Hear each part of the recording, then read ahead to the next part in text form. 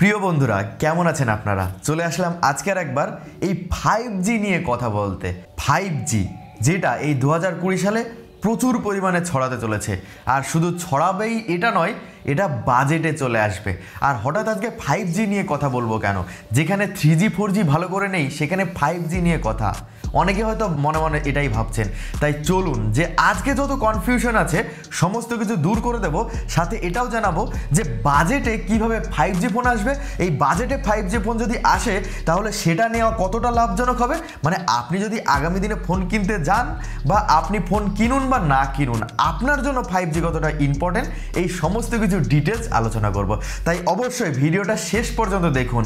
আর আপনি যদি এই চ্যানেলে প্রথম হয়ে থাকেন তাহলে অবশ্যই চ্যানেলটাকে সাবস্ক্রাইব করে দিয়ে ওই পাশে রাখা বেল আইকনটা দাবিয়ে দিয়ে রাখবেন। তাহলে চলুন এক এক করে শুরু করা যাক। প্রথমে কথা বলা যাক যে 5G ফোন কেন দরকার।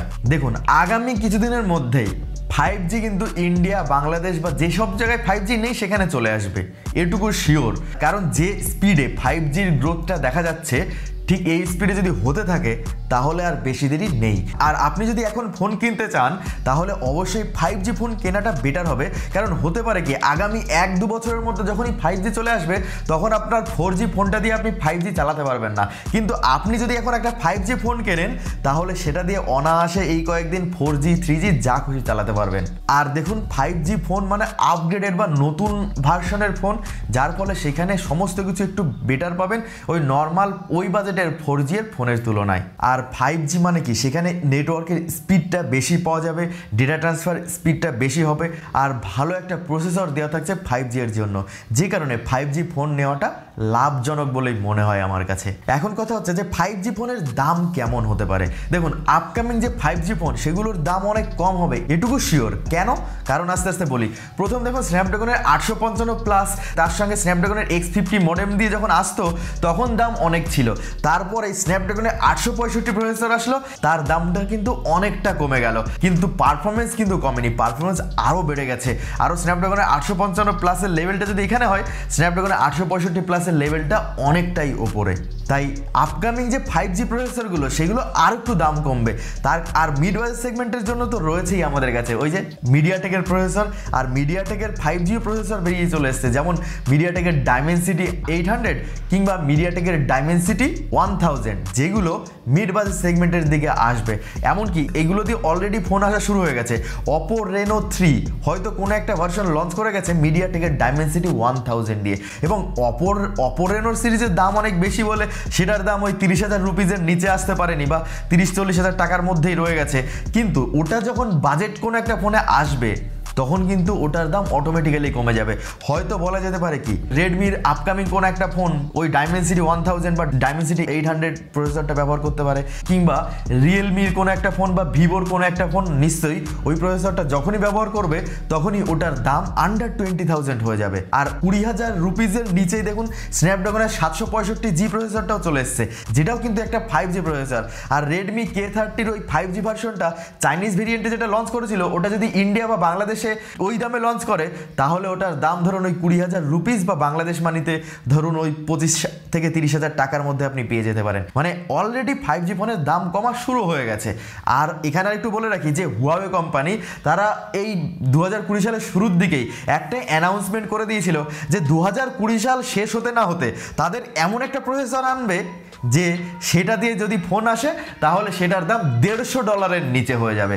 আর $150 মানে হচ্ছে ইন্ডিয়ান মানিতে ধরুন ওই 10,000 টাকার আশেপাশে, বা বাংলাদেশে গেলে খুব জোর 12-15 হাজার টাকার মধ্যে আপনি পেয়ে যাবেন। তাহলে ভাবুন, একটা 15,000 টাকার মধ্যে বা ইন্ডিয়াতে 10,000 রুপিজের মধ্যে একটা 5G ফোন, সেটাও আপনি দেখতে পাবেন এই 2020 সালের শেষ অবধি। তাহলে অবশ্যই বলবো এখন যদি ফোন কিনতে চান 5G ফোন নেওয়াটা অনেক বেটার। তাহলে এখন জেনে নেওয়া যাক যে 5G ফোন যদি নিতে হয় তাহলে কি কি ফোন আপনার জন্য আপকামিং আসছে। 5G ফোনের আপকামিং লিস্টটা কিন্তু অনেকটা বড়, মানে বলতে বলতে আর শেষ হবে না। কারণ আস্তে আস্তে করে কি হবে, সমস্ত ফোনই 5G লঞ্চ করবে, 4G ভেরিয়েন্টে আর লঞ্চ করা ছেড়ে দেবে। যেমন করে এখন হয় যে এখন সমস্ত ফোন যদি লঞ্চ করে তাহলে 4Gতে লঞ্চ করে, শুধুমাত্র 3G ফোন আর কিন্তু নেই মার্কেটে, বা যদিও থাকে ওটা একদম লোয়ার বাজেট সেগমেন্টের জন্য। প্রথম কথা বলা যাক OnePlus 8, 8 Pro বা 8T 80 প্রো এগুলো যা সমস্ত আছে সমস্ত কিছু 5G ভেরিয়েন্টে আসবে। তবে OnePlus 8 লাইট যেটা সেটা হয়তো 4G ভেরিয়েন্টের জন্য আসতে পারে, যে কারণে ওটা লাইট নাম দিয়ে প্রথমবারের জন্য লঞ্চ করতে পারে কোম্পানি। তবে 8 লাইট যদি 4G ভেরিয়েন্টেও আসে তবে সেটা নিঃসন্দেহে ভালো হবে, সেটার কথা না হয় পরে কোনো এক সময় আলোচনা করব। নেক্সট কোম্পানিতে চলে আসে, সেটা হচ্ছে রেডমি কোম্পানি। রেডমির দেখুন 5G ফোন অলরেডি লঞ্চ করে গেছে, MI10, MI10 প্রো, যেগুলো কিন্তু দুর্ধর্ষ ফোন। তার প্রসেসর, তার বিল্ড কোয়ালিটি সমস্ত কিছু যথেষ্ট ভালো করেছে। এমআই কোম্পানির পক্ষ থেকে আরও লোয়ার সেগমেন্টে ফোন আসবে কোনগুলো? রেডমি নোট 9 প্রো এর কোনো একটা ভেরিয়েন্ট 5G নিয়ে আসতে পারে। হ্যাঁ, কথাটা শুনে হয়তো অবাক হয়ে যেতে পারে যে Redmi note 9 pro 5G variant আসতে পারে, কারণ যদি কোনো একটা প্রো ভার্সন বা কোনো একটা যদি প্রিমিয়াম ভার্সন তারা চায়না মার্কেটে লঞ্চ করে সেটা 5G নিয়ে আসবে। হয়তো ইন্ডিয়া বা বাংলাদেশে যেটা রেডমি নোট 9 সিরিজে লঞ্চ করবে সেটা প্রথম অবস্থায় 4G ভেরিয়েন্টই আসবে। যেমন আপনাদের বলে রাখি যে রেডমি নোট 8 এটার কিন্তু অনেকগুলো ভেরিয়েন্ট মার্কেটে ঘুরে বেড়াচ্ছে, যেমন Redmi note 8 China version, Indian version, আবার রেডমি নোট 8T, এগুলো আলাদা আলাদা করে ভেরিয়েন্টে লঞ্চ করেছে। সেরকমই রেডমি নোট 9 প্রো এরকম হবে। কারণ কি, এটা এই যে সময়টা একদিক থেকে তো এটা তো দুটো দশকের মাঝখানের জায়গা, আবার আর দিক থেকে 4G থেকে 5G একটা হিউজ জাম্প, মানে বহুত কিছু চেঞ্জ আসবে কিন্তু এই দুটোর ঠিক মাঝখানের জায়গা, যে কারণে কিন্তু ফোন কোম্পানিগুলো ওই 5G ভেরিয়েন্টও লঞ্চ করছে আর 4G ভেরিয়েন্টও লঞ্চ করছে। তার কারণ কিন্তু দুটো, একটা হচ্ছে তারা চাইছে মার্কেট ধরতে, কারণ হয়তো কোম্পানি ভাবছে যেখানে 5G নেই সেখানে কিন্তু কোনো মানুষই চাইবে না যে দাম দিয়ে শুধু শুধু 5G ভেরিয়েন্টটা নিয়ে নিতে, যে কারণে তারা 4G আলাদা করে লঞ্চ করছে। আবার 5Gও লঞ্চ করছে এই কারণে যে কারণ যেসব জায়গায় 5G রয়েছে সেখানে মানুষ যদি কিনতে চায় তাহলে তারা কিন্তু এখন আর 4G কিনবে না, তারা 5G কিনবে। বা যারা একবার জেনে গেছে যে 5G আসতে চলেছে তারা কিন্তু আর 4G কিনবে না, যেমন আপনি এখন জেনে গেলেন আর কি। তাই যে কারণে কোম্পানি এখন দুটো আলাদা আলাদা ভেরিয়েন্টে লঞ্চ করছে। তবে রেডমির আরও একটা যে 5G ভেরিয়েন্ট আসতে পারে সেটা হচ্ছে রেডমি K30 প্রো, যেটা নেক্সট লাইন আপে রয়েছে এবং যেটা হয়তো ইন্ডিয়া বা বাংলাদেশের জন্য পোকো F2 নাম নিয়েও আসতে পারে, যেখানে ওই স্ন্যাপড্রাগনের 865 প্রসেসরটা দেখা যাবে এবং তার বিল্ড কোয়ালিটি বা ডিসপ্লে সমস্ত কিছুই আরও বেটার হবে আগের তুলনায়।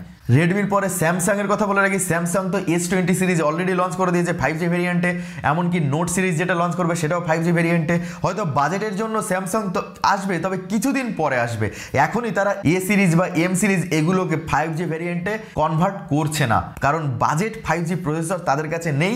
তাদের কাছে যদি বাজেট 5G ব্যবহার করতে হয় তাহলে ওই স্ন্যাপড্রাগনের প্রসেসরগুলোকে ব্যবহার করতে হবে।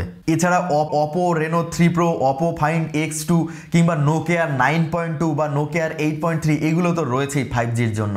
আর সবার প্রথমে আসতে চলেছে ইন্ডিয়াতে Vivo IQ3, যেটা 5G ভেরিয়েন্ট হিসাবে ইন্ডিয়ার ফার্স্ট কোনো একটা ফোন লঞ্চ করতে চলেছে। এবং জানা গেছে যে Vivo IQ3 এর যে আন্তর্জাতিক স্কোর সেটা 5,93,000-এর আশেপাশে হয়ে গেছে, মানে একটা বড় সড়ো ধামাকা তৈরি হয়ে গেছে। 5G নিয়ে যদি কথা বলতে চাই তাহলে কথা শেষ হবে না, কিন্তু ভিডিওটা বেশি বড় করতে চাইছি না আজকের জন্য।